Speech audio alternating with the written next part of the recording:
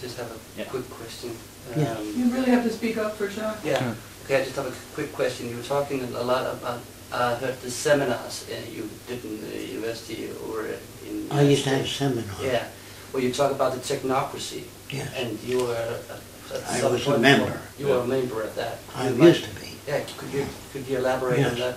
When I went to California, this guy that flew the airplane that didn't bomb munition works, he didn't know why. He found out after the war there was a book called Arms and the Men, and he was a member of technocracy. He said, you would like technocracy because it wants to use science and technology to advance culture. Meeting.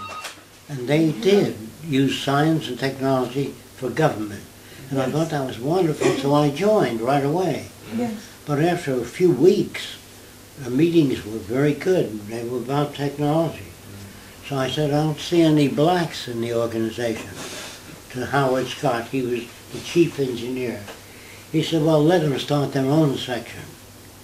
Now that bothered me, see, because I couldn't defend technocracy then. Then I said, how about Orientals? I don't see any Orientals. He said, he was sincere, by the way. He said, the Oriental mind can't grasp technology. Now don't forget, when I was a kid, all the Orientals wore pigtails, had a little black hat, and the button suits, they were all black, and they had their hands in their sleeves, and they all behaved alike, just like Irish kids behave like Irish kids. Well, Italian kids like Italian kids. Do you understand that? So I could see that maybe after 2 or 3 generations, the Orientals would be, hey, Mac, have you got a cigarette? Just like we speak. He said, no, the Orientals are different. So I resigned because I could not defend that. Do you understand? Yeah. I asked a lot of engineers when I worked for the aircraft company to come and listen to Howard Scott. He was the chief engineer of technocracy. He spoke at the Shrine Auditorium to thousands of people during the Depression.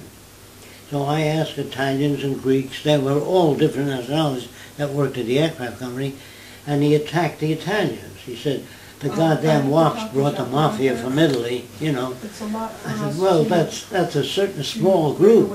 He said, no, the Italians have inclinations along those lines. And the Jews are inclined toward money. And the Irish are inclined toward becoming alcoholics. And the Polacks are dumb, because the Polacks believed in the cavalry and horseback. And the Germans believed in war tanks. So they wiped out the Poles very easily because they didn't make the change. You understand? Yes. Anyway, I resigned because I could not defend it. One more thing. On the application of membership in technocracy, there was a word called race. And that bothered me. Because I knew in New York all kinds of kids interested in science of different. When you take them away from their little group, they become international. So I used to work on kids, making them international and general science, you know. But mothers, when they saw me coming down the street, they pulled their kids in the house. Can you understand that? Okay. Like schools. When they find out what I talk about, they try not to invite me, because you can't manage students that are well informed. Can you understand that? I understand why they do it, but I don't think that they're very bright to do that. They should not be afraid of ideas and not be afraid of criticism. But you have to know what criticism means. If a person comes up to me and says, I don't like your system, I can't do anything with that. I said, what is it that you don't like about it? Well, the bricks that you use are not strong enough. That's good. You know, but if they say, I don't like your system, or it'll never work, I can't deal with that. Because people used to say, man will never fly. He'll never get to the moon. Yeah. Just say, I don't know enough about the subject to evaluate it. Yeah. Isn't that, wouldn't that be more proper? Exactly. I don't know enough about it. No, man will never get to Mars. Not in 1,000 years. That's an opinion. Yeah. You think the guy had studied space science for years, and he came up with that, but he didn't. So the danger is giving people the right to their own opinion.